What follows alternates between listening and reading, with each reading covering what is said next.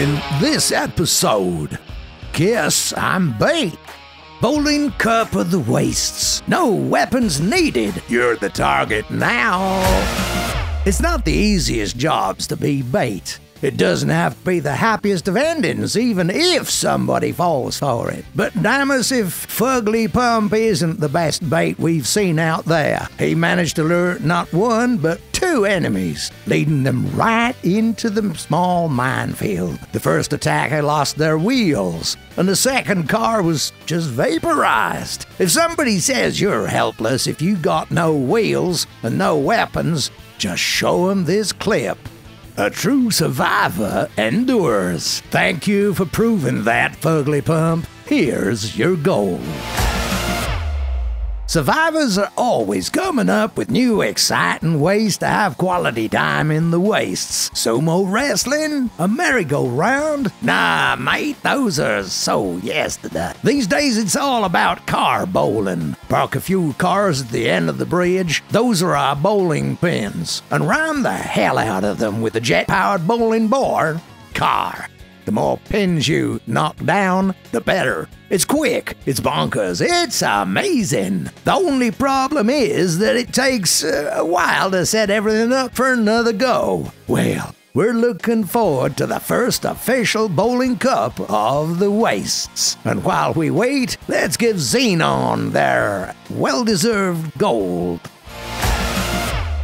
Here's another neat trick requiring a functioning harpoon and apparently balls of steel. The survivor that goes by the name of Tormetus came up with this little move to deal with pesky attackers. It's simple. You just need to find a good bridge of the right height. Time your movements so that you hit the inner side of the arch with your harpoon just as you drive off the edge. Voila, you're on your enemy's six. Easy, effective, and looks extremely badass. What else might you want? Maybe some gold? 1,000 gold to be exact. Congratulations. To destroy an enemy with just a cabin is already an epic feat. But what about two of them? That survivor managed to do just that. The first opponent didn't survive the impact, and the second didn't pay enough attention to his sneaky little cabin left behind his back, and paid dearly for his mistake. Never underestimate the power of the self-destruction. Beautiful. Cosmo McNamara, sir, here's your well-earned reward. Keep up the good work, you mad lad, you.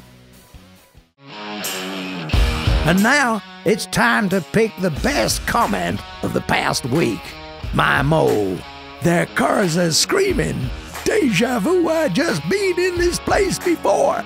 Please respond to your original comment with your in-game nickname and email address so we can send you your prize. Please be advised that the prize may take up to 5 business days to be added to your in-game account.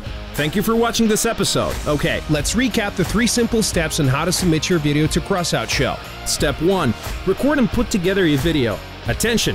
The submitted video must be made by you, must be published for the first time, must have public access for viewers, and must not violate any copyright laws. Step 2. Subscribe to our YouTube channel and hit the like button below this video. Step 3. Upload your video to YouTube and send us a direct link to crossoutshow@gaijin.ru. The covering email should contain the desired category for your video, your in-game nickname, and the email address registered with your game account, so we can send you the reward should your submission win. Every week, 4 submissions will win 1,000 gold. We will also be awarding the best comment of the week with 300 gold. So, get your engines revving, make some content, send it to us, or simply watch and comment. Either way, we got plenty of gold to go around. See you in the week.